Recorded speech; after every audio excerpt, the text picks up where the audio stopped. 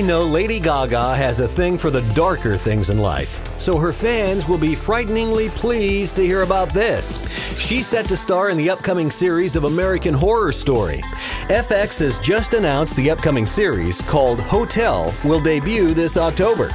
According to TV Line, details on the Grammy-winning pop phenom's role are being kept under wraps, but sources confirm that Gaga will very much be the star of the latest chapter.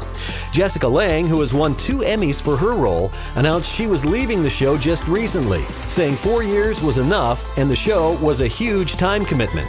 And it looks like Gaga's stepping in. The singer posted a short video on Twitter teasing the upcoming season, writing, "Make your reservation now. #Gaga AHS Hotel."